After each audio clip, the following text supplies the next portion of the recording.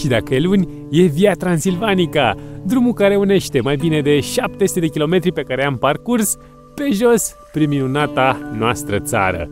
Vă mulțumesc pentru mesaje, pentru like, share și dacă n-ați făcut-o până acum, subscribe pe canalul Smiley Traveler.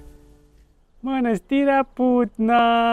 Yes, fraților, am ajuns porțile mănăstirii și hai să vizităm întâi. Ce cal frumos, are și codițuri.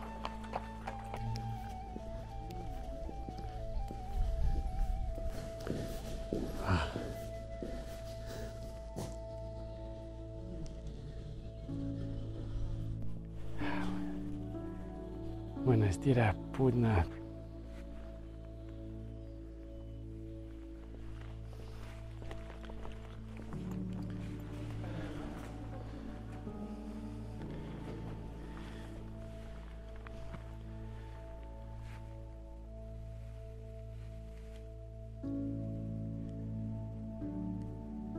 Suntem în Mănăstirea Putna, chiar în interiorul bisericii, unul dintre cele mai importante locașe din ortodoxia română și totodată are o importanță culturală pentru România. Nu doar că face parte din patrimoniul UNESCO și este de o frumusețe de neegalat, dar aici este și îngropat ctitorul acestei mănăstiri, Ștefan cel Mare, domnitorul Moldovei, care a avut cea mai lungă domnie de 47 de ani. Știu că pentru fiecare bătălie câștigată, el mai înălța o mănăstire și Putna este printre primele înălțate de el. Și spatele meu, chiar aici, este îngropat el.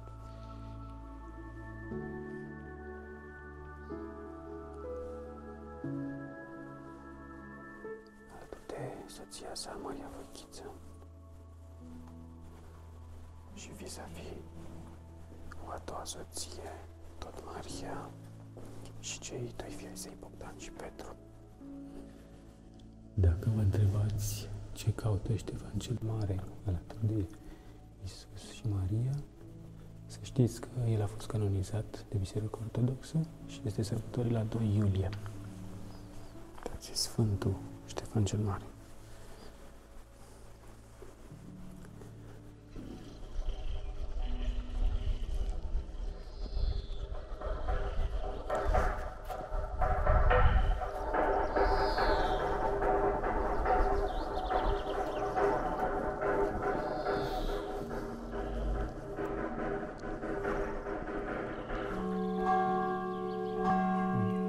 Mihai Eminescu numea locul ăsta Israelul neamului românesc și e cea mai de nord mănăstire din România din patrimoniul UNESCO.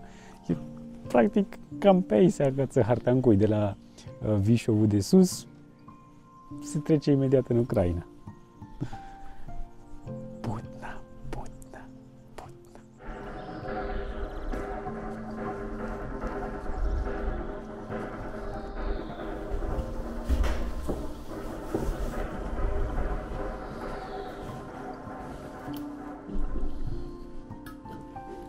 Partener de călătorie, el e primul, Rami, și m-am luat mănăstire. Poftă bună! Mulțumim! Poftă bună, vă dorim! Cărică foarte bună! La mănăstire se mănâncă cel mai bine.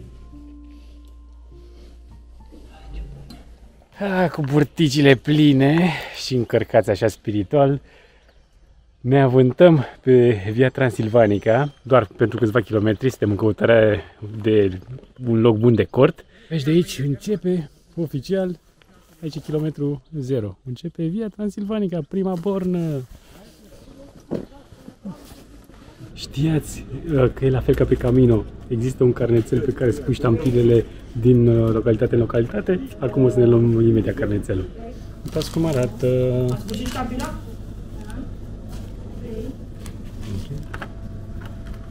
Prima ștampilă, Putna! Avem tu acolo, avem tu aici și ștampiluța! De-abia ce să-l umplu pe tot, să fie așa plin, plin, plin, plin, plin, plin, plin, plin.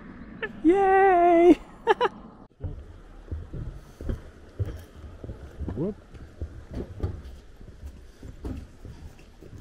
Mai sus lângă pădure sau aici lângă râu?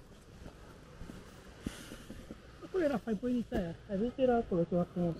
Cred că tocmai am găsit un loc bun de campat.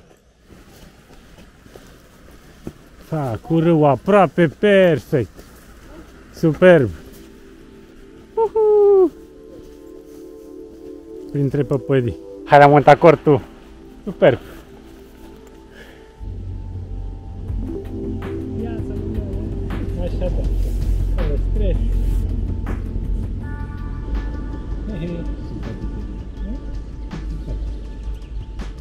L-ați cunoscut pe Ami, l-am lăsat la cort. Ce foarte tare e că și noi ne-am cunoscut tocmai aici la mănăstire. El m-a abordat pe Instagram, e unul din followeri și vorbind, i-am zis că vreau să fac Via Transilvanica și a zis, băi, anunță-mă când te duci că vin și eu. Și iată, n-am stat pe gânduri, am zis, băi, uite, luni ajung la Putna. Ne-am întâlnit aici. Și acum merg la gară și o să așteptăm al treilea membru al echipei Via Transilvanica, o prietenă pe Cătălina, și o să cunoașteți imediat. Și ultimul membru al echipajului, marțian, Cătălina, Bubulina. Bine ai venit! Bine te-am găsit! Lună plină!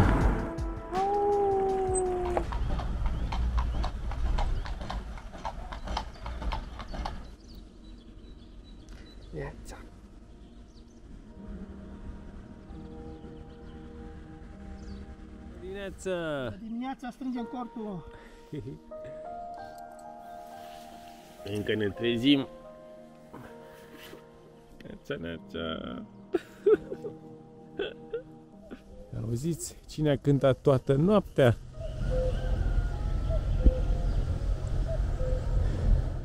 Nu știam că și noaptea cântă cucu. Dar suntem în Bucovina, nu? Cântă Batelvina.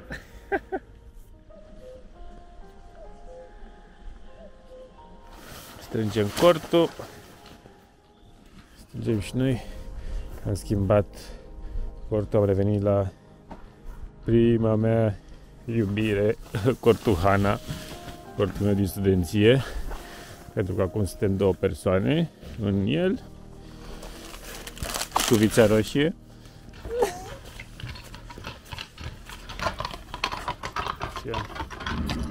Ziua. E trei care au speriat nordul. A speriat cu... Cucu? Nu, Cucu ne-a speriat pe noi. Toată noaptea a cântat Cucu.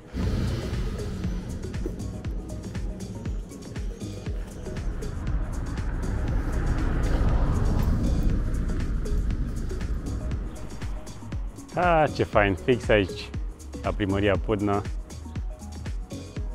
E o bornă cu Ștefan cel Mare. Vă rugăm, închideți poarta, ne invadează văcuțele. Închidem poarta.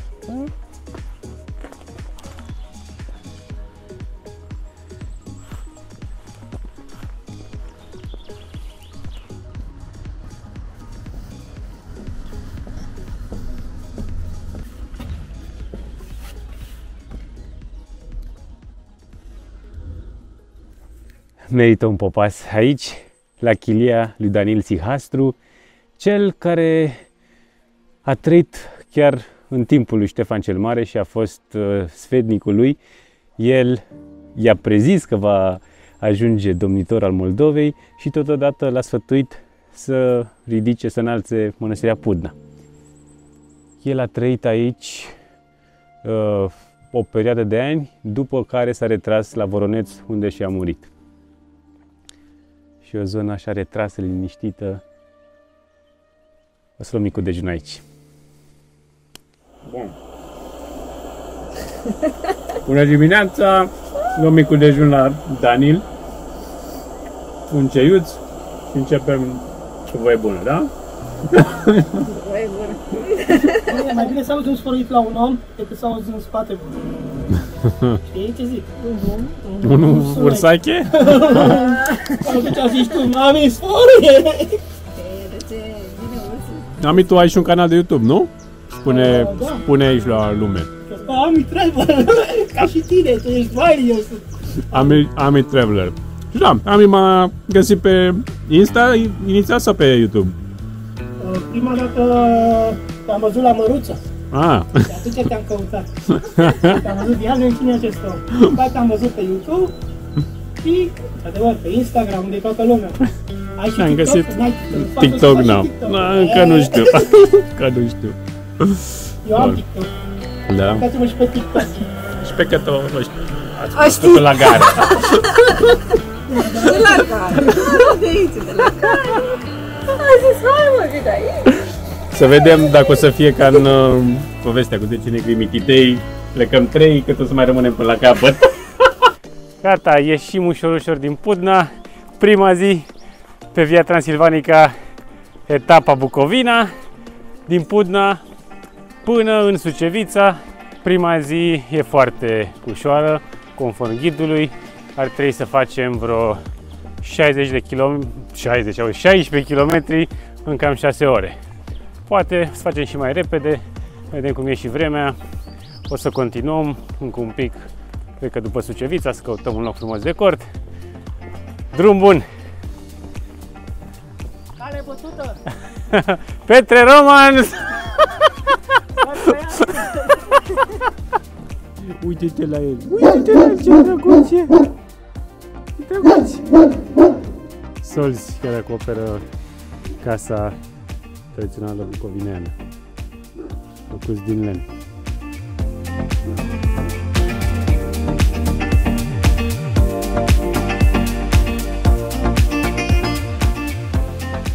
Bună dimineața! Are clopoțel, da? Borna numărul 4. Deci am cu 3 km. Acum fiecare bornă e diferită.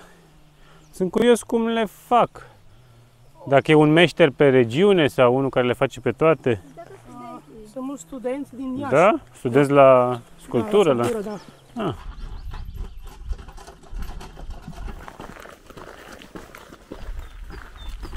Iată, asta e deja un drum forestier. Se văd urme de căruță, de văcuță.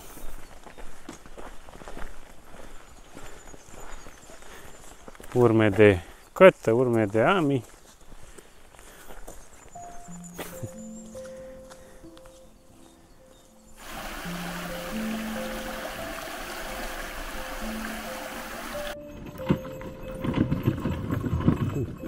Ziua. Uite, mai degrabă și ne pe drumul ăsta de express. Wow.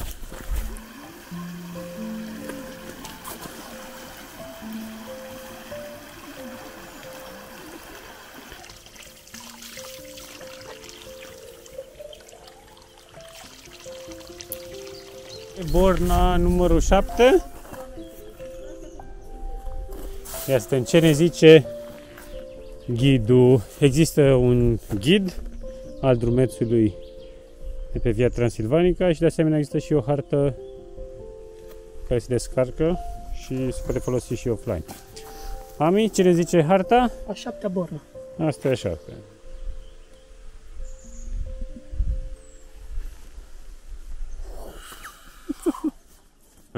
Transilvanica!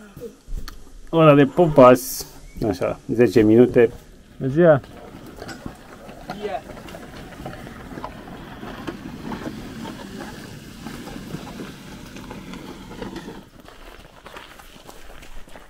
Cred că am ajuns pe la jumătate sau chiar am depășit, nu? Pe ziua de azi. Drumul e ok, mergem prin pădure. Vremea e superbă. E soare, e plăcut.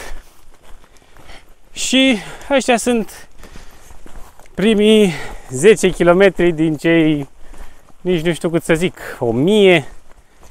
Eu am de gând să fac toată etapa marcată, care începe de aici din Putna și se termină în apropierea orașului Sibiu. Și asta după ce am făcut etapa Cerna.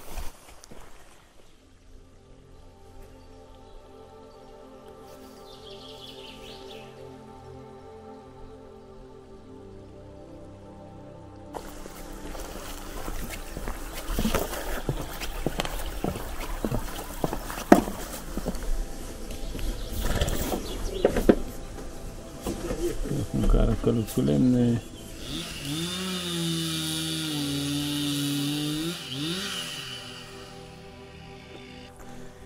Cum chiar urcăm prin pădure.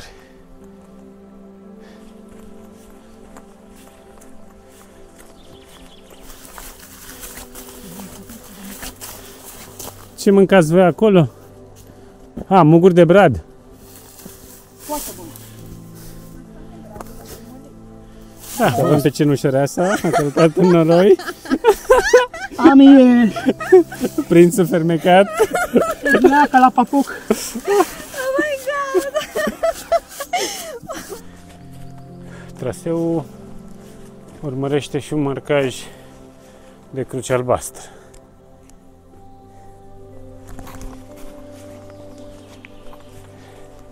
Care merge în paralel cu T-ul.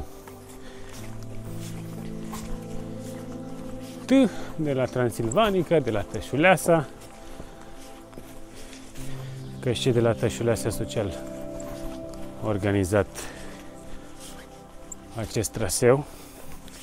Marcajul de care vă vorbeam, cel de cruce albastră, 4-5 ore, Sucevița, Valea Bercheza, Valea Putnișoara, Putna. Noi am plecat din Putna și trebuie să ajungem la Sucevița. O nouă bornă! Ce reprezintă? Ce a vrut să zic artistul? Avem și niște indicatoare. Întâlnim un alt marcaj care nu are legătură cu Via Transilvanica. Spre Palma de Mallorca, 2 ore jumate, 3 ore, și spre Putna la Chilie. Puteam să ajungem mai și pe alt traseu.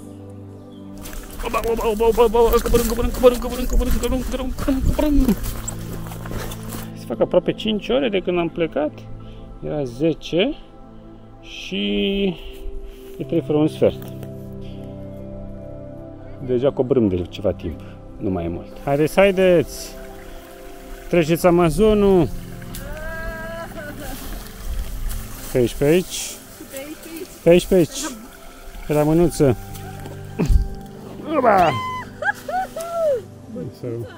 O lebădă.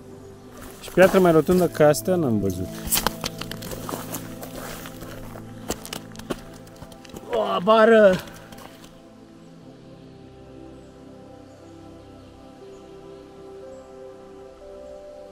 Te uit la mine, te uit drept, Sare inima din piept. așa nu te opri.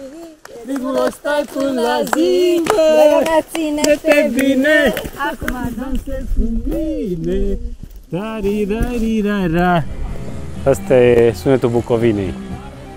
Muzică populară și sunet de drujbă.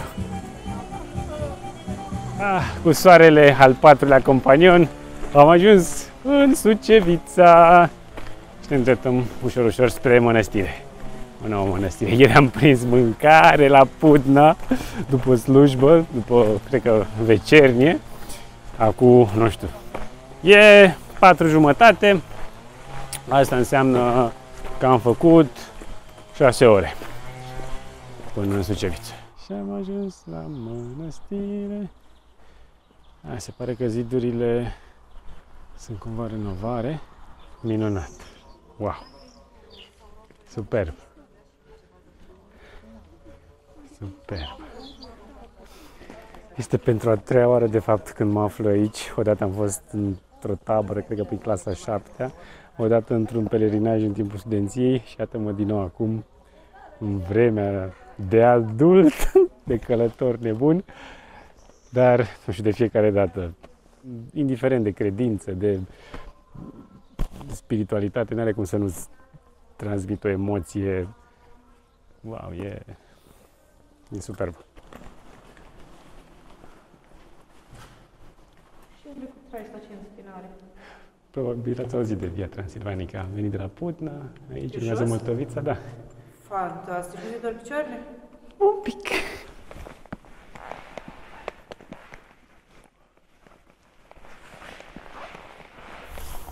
Mănăstirea Sucevița, hai să încheie prima zi a primei etape din Via Transilvanica. Avem în spate o minunăție, o perlă, atât arhitecturală cât și culturală a României. Mănăstirea Sucevița face parte ca și Putna din patrimoniul UNESCO.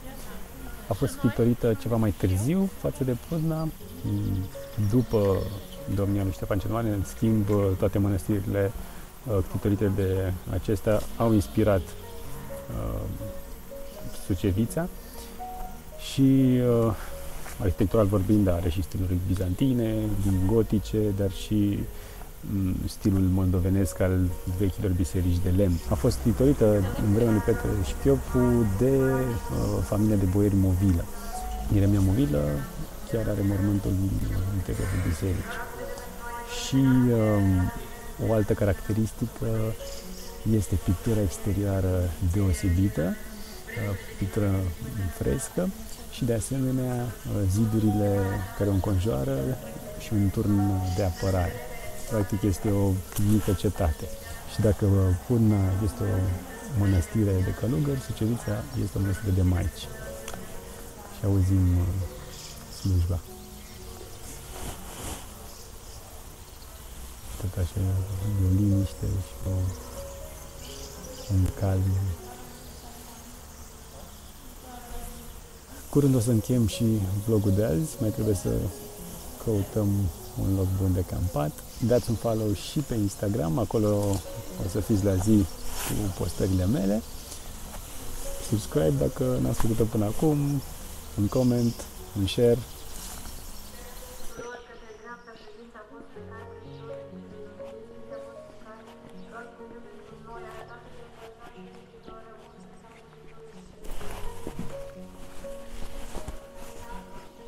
Scara către rai și cetele de îngeri, proroci.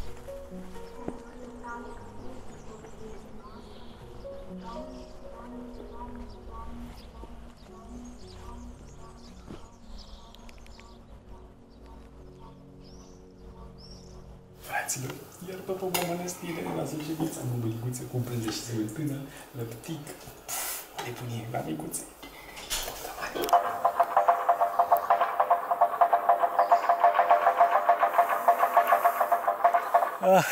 Ce bine am mâncat la mănăstire. Acum, mergând pe stradă, am întâlnit așa un domn care lucrează aici la o casă. Am văzut grădina asta mare și a zis: puteți pune cortul la dumneavoastră în curte? Cum să nu? Și acum, hai să bătăm cortul. Yeah!